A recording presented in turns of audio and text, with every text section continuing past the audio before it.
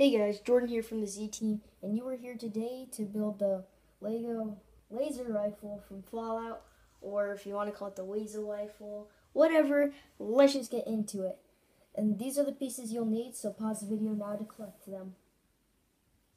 So anyways guys, you're going to need your 1x1 with a stud on all side, and your 1x1 green, and stack the 1x1 with all stud on top of the green, like this.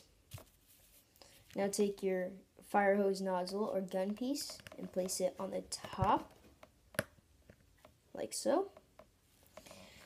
Take your 1x1 with clip and place it at the back of the 1x1 green, like this. Take your lever piece, place it under, so you have this.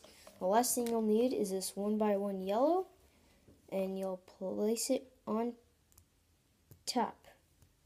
And so there you go, your Lego minifigure scale laser rifle or laser rifle. It completely works, so there you go, minifigure scale. And that was my Lego laser rifle tutorial, and I'll see you guys in the next video.